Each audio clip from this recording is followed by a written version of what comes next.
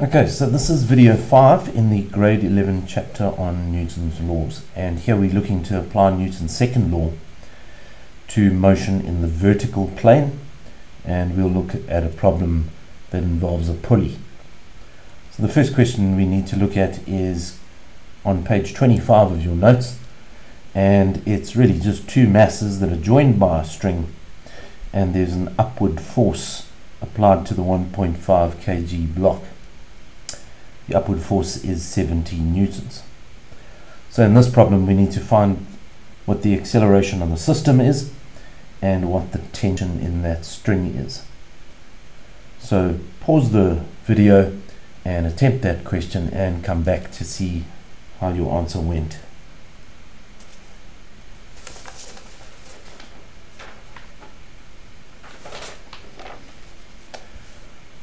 Okay. Let's isolate each block. Let's make a choice of direction. We want to make upwards positive, and there's no real reason for that. It might turn out that this system is accelerating downwards, and then our answer would come out negative. But we've made a choice of direction up to be positive, and that just helps us making a statement for our net force. So if we apply Newton's second law to the 1.5 kg block, the net force, the left hand side, is the upward force F minus tension down minus the gravitational force that acts on that block, and that's equal to its mass 1.5 times its acceleration. We know the upward force to be 70, we don't know T, and we know the weight. We can calculate the weight of that 1.5 kg block. So if we do the maths and solve for T again, we find that we get this expression for the tension force if we just move things around correctly. So again, we've got an expression in two unknowns, and it's impossible to solve that unless we have a second equation in those two unknowns. So we do the same for the 4.5 kg block. We look at the forces that are acting on it. It would also have to undergo the same acceleration as the 1.5, but the forces acting on it would be an upward tension T, same tension as, it's the same string, so these two T's are the same. This one acts upwards on the 4.5 kg, and that tension T acts downwards on 1.5. The 4.5 also has a gravitational force acting down. So these are the two forces, vertical forces acting on the 4.5 kg.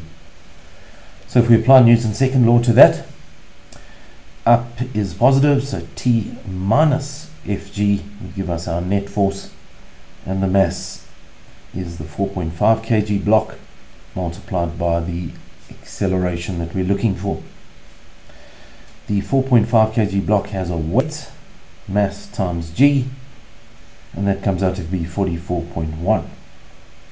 If we take that across, we get a second expression for the tension in the string. So these two expressions here should be equal to each other, and if we set them equal to each other and solve for A, we get an acceleration of 1.87 meters per second squared, and it's come out positive. If it had come out negative, then we would have said the acceleration's down, but the answer's come out positive, so that means that the direction of the acceleration is upwards. Okay, in the second part of that question, we are asked to find the tension in the string. So we have two expressions for the tension in the string, and we can simply substitute that acceleration into any one of those two and find the corresponding tension. So here's the solution to that. If we use the 4.5 kg, pop the acceleration in, and we get a tension upwards of 52.52 newtons. So it acts upwards on the 4.5 kg, block. But if we used the other one, we'd still get the same answer. It's slightly different. That's because we've rounded off as we've gone along here. We rounded off that acceleration value, but they're very close in terms of the two answers. And this would be the tension acting on the 1.5, and that would have been downwards.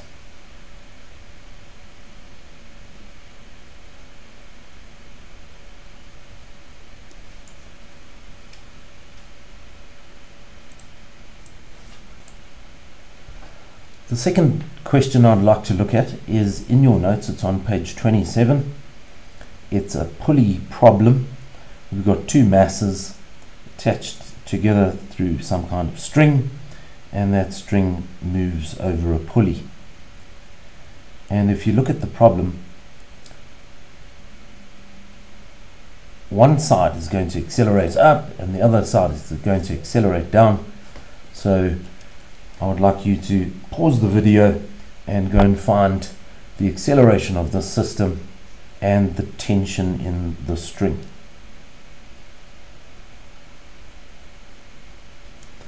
Okay, since you've tried that, you would have realized that you need to draw free body diagrams for each block. And if we look at the 8 kg, it's got a tension force acting up in the string towards the pulley. The 5 kg also has that same tension force acting up towards the pulley. Tension forces always act towards the pulley, so both free body diagrams would have the same tension force acting up. But the weights are different. The weight of each block is different. So on the left hand side here I've got the weight of the 8 kg block is bigger than the upward tension force, because I can see that this system, because this is 5 kgs and that's 8 kgs, this system is going to accelerate in an anti-clockwise direction around that pulley, and I'm going to make that direction positive. So that's one of the first steps you need to do when you're dealing with pulleys. Decide which way is the system going to accelerate, and it's obviously going to accelerate in the direction of the bigger mass because that has the bigger weight. So always decide on the direction it's going to accelerate and make that positive. Well, what does that now mean? For this side of the pulley, downwards is the positive direction. So when I deal with this free body diagram and I'm trying to find the net force, I'm going to take downwards as positive. This side of the pulley is accelerating upwards. So that's the positive direction for this 5 kg. So in actual fact, the positive direction has never changed. It's up here, it's anti-clockwise there, and it's down here. So we haven't changed any directions. This motion is all a positive, chosen as a positive direction. So to find the accelerations and tensions, we need to apply Newton's second law to each block. Well, for the 8 kg, it's the gravitational force minus the tension, because we're choosing down to be positive, and the mass is 8. And if we substitute the mass and g in there, and we rearrange, we get an expression for the tension in the string. If we do the same for the 5 kg, we're applying Newton's second law to that. Here, up is positive, so my expression for the net force is upward tension force minus downward weight. And if I work out the weight, I get T minus 49 is 5A, the mass here is 5 kgs, and I solve for T and I get my second expression for T. To eliminate T, I make these two equal to each other. Well, we know they are equal to each other. The two tension forces, it's the same string, so the tension in this part of the string is the same as the tension in that part of the string. So we make them equal to each other, and we've eliminated T. And if we do the maths right, we should get an acceleration of 2.26 meters per second squared, and the system will accelerate anti-clockwise around that pulley. To find t, we've done this several times now. We take our acceleration value and we can put it into any one of those two expressions. So I chose that one, put my acceleration in, and I found the tension force. So the tension force would act upwards on both blocks.